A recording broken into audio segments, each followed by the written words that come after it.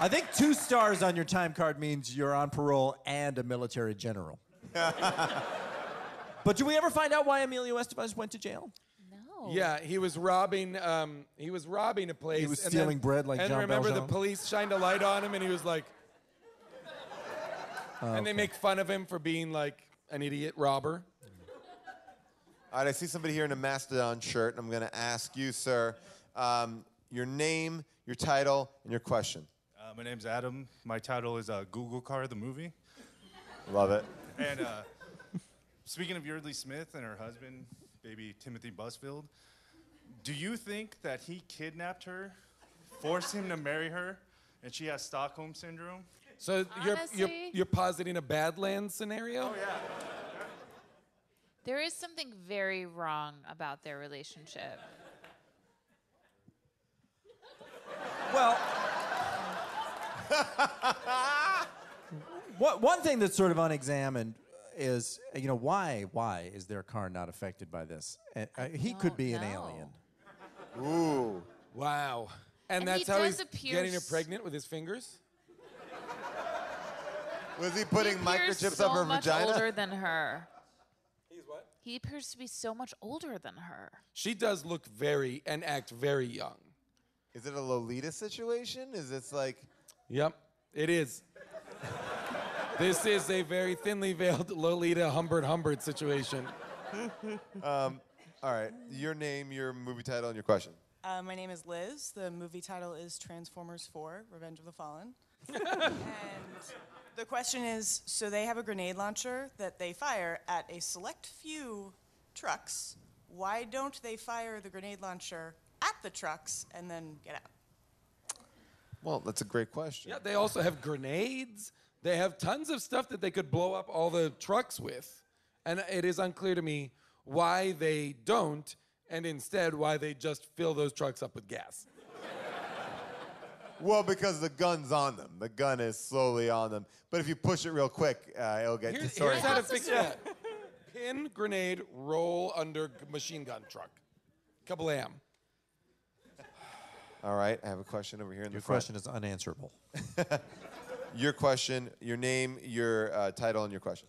Hi, I'm Megan. The machines are here. My title would be "You're an Asshole." Hey, man, be cool. The title, the title of the bank that in the beginning. And my question is, I was very upset that Emilio Estevez and the Road Twitch got to have the bed in this weird truck stop, like road stop that was also a motel that had showers and that weird bathroom scene.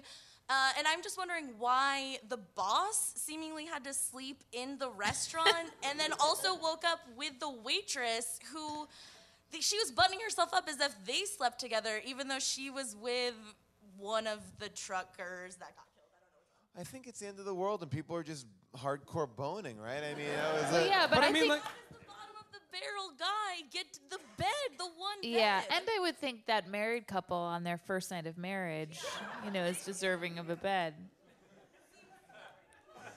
Who has a really good question? They believe in their question. Oh, this guy right here. I take the waving of the hand. All right.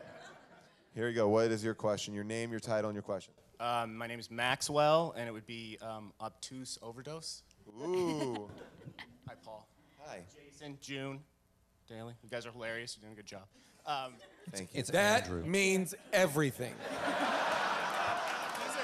These are Do you think we're doing this for you? They're a lot of fun. They're a lot of fun. It's a lot of fun. These are great. This is fucking. You having fun? Here's your question. Go. Okay, mainly June.